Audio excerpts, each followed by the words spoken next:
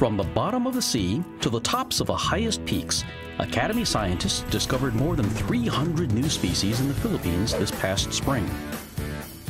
During the 6-week expedition, the largest in the Academy's history, scientists dove on the shallow coral reefs, sampled deep-sea animals from aboard a research vessel, and hiked up rainforest-clad mountains in an effort to document the country's amazing biodiversity.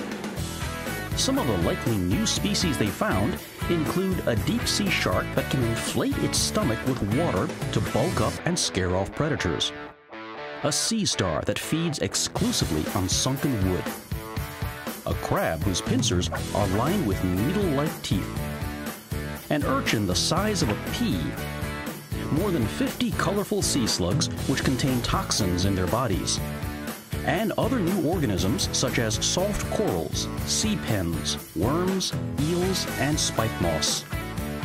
Over the coming months, Academy scientists will be hard at work in their San Francisco laboratories, examining specimens under microscopes and sequencing DNA to confirm that they have in fact discovered new species. Their results will no doubt bolster the Philippines' status as one of the world's biodiversity hotspots, as well as a region where biodiversity is threatened by human activity. Fortunately, Academy scientists and their Filipino colleagues have already begun communicating results and providing conservation recommendations.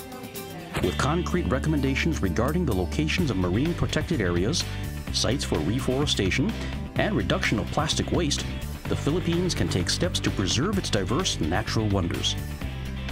If we make people aware of it, more often than not, they will begin to care about it. And when they care about it, that's when they want to do something to protect it.